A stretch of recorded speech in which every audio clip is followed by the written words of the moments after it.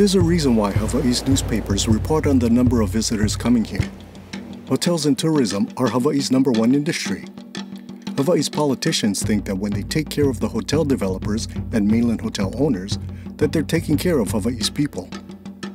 But letting those developers and mainland hotel companies take more money out of Hawaii is the same as letting big fishing trawlers scoop up all the fish around the islands and then take them back to wherever those trawlers came from. Here is what the hotels in Waikiki look like. The black ones pay local people as much as $7 less an hour than the red ones. The black ones take the money they make out of Hawaii. They take the fish. The red hotels have union contracts, union wages, union benefits. More of the money the red hotels make stays in Hawaii. The red hotel workers spend the money they make in local stores. They pay local taxes. They fund local schools. More and more of the black hotels are limited service hotels or condos or timeshares. Limited service means limited jobs, limited wages, limited benefits, limited aloha. Visitors get less, workers get less, Hawaii gets less. And soon these hotels will be surrounded by more poverty. Neighborhoods suffer. Fewer local people with enough money to spend. When neighborhoods have fewer red hotel workers with money to spend, neighborhood businesses get hurt.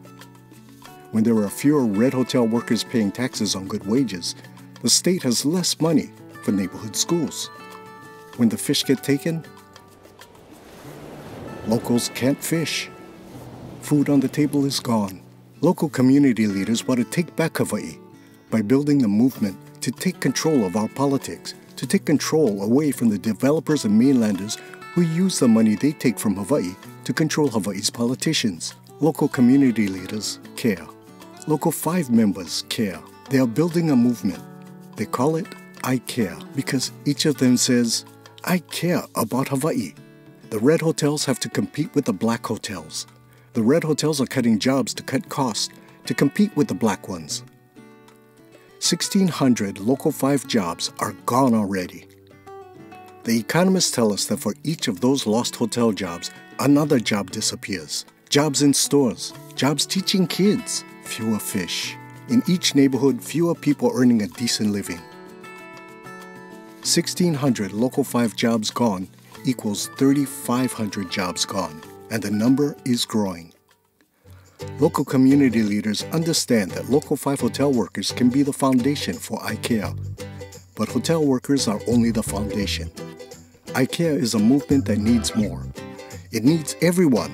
It needs foot soldiers to visit neighbors and Facebook friends. It needs a loudspeaker to spread the word. It needs voters to boot out the politicians who don't care.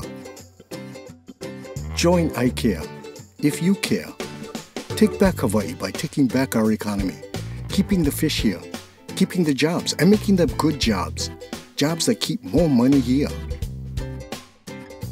Better for our neighborhoods, better for our schools, better for our businesses, better for Hawaii. AiKea.